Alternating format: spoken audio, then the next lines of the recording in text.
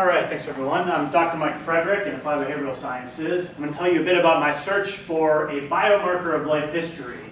Do proteins record our harsh life experiences?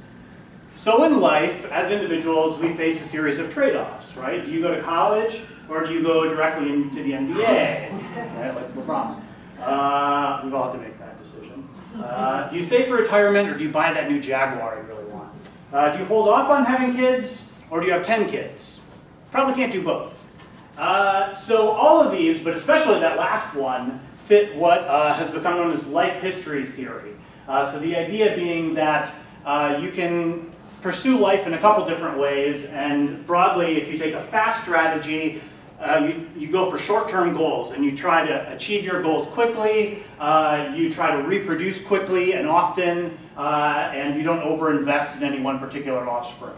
This applies across species, but to humans as well. Slow strategy means that you are going to take your time, plan carefully, find the perfect mate, collect resources, and then reproduce and invest a lot in fewer offspring. Now, sometimes we think about these trade-offs and decisions consciously, but not always. A lot of times people just make these decisions. So what's leading them to do that? Well, part of it might be genetic, but I'm more interested in the environmental side of it, the programming side of it, and how perhaps neurochemistry can be set early on to fit certain environments. We are starting to realize there are physiological differences between these strategies, neurochemical differences.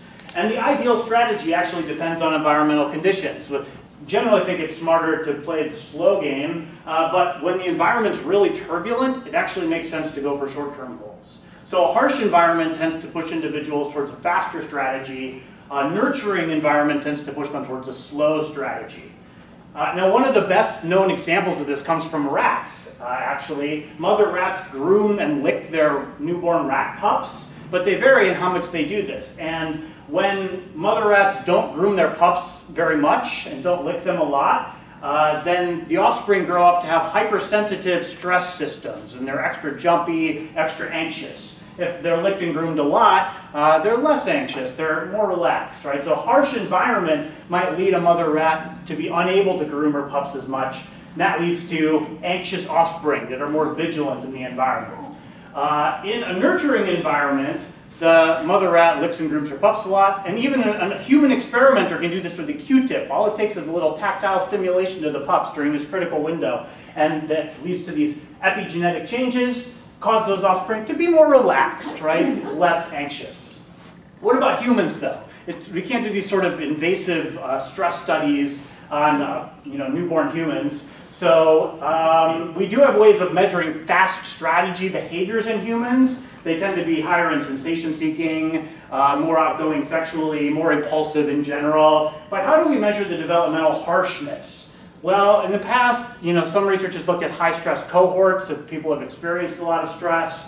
You can self-report childhood socioeconomic status, so that's kind of one way to measure early stress. You can look at birth weight, but none of these are that great. None of these fully capture the stress of life. So can we do better? I've been on the search to find a better biomarker for environmental harshness, something we can measure objectively.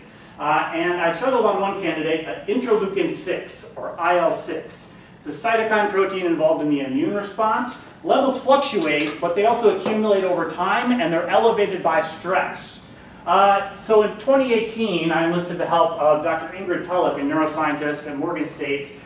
We began what some of my colleagues call the vampire study, as we start collecting blood from our participants, capillary blood samples, to measure this IL-6.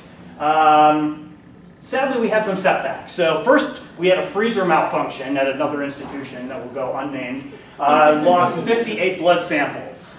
And then we had some calibration issues with new equipment. And in the end, we were forced to face up to the fact that we probably weren't collecting enough blood. Right? These little capillary samples may just not have been enough. The assays have gotten better, the equipment's better, but probably we were asking too much of the technology. We came to this after, a roundabout way. So another study came out that actually linked IL-6 in blood, in venous blood, to impulsivity in one of the scales that we had looked at.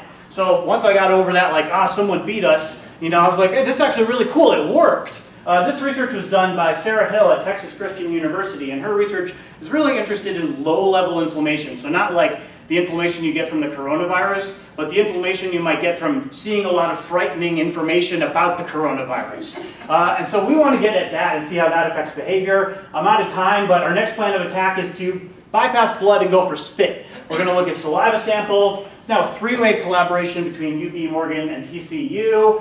One advantage of looking at spit is that not only is it easier to collect and handle, but it reacts to acute stress. So we can do all kinds of creative things in the lab to stress people out and then see what happens to their IL-6 levels. So stay tuned.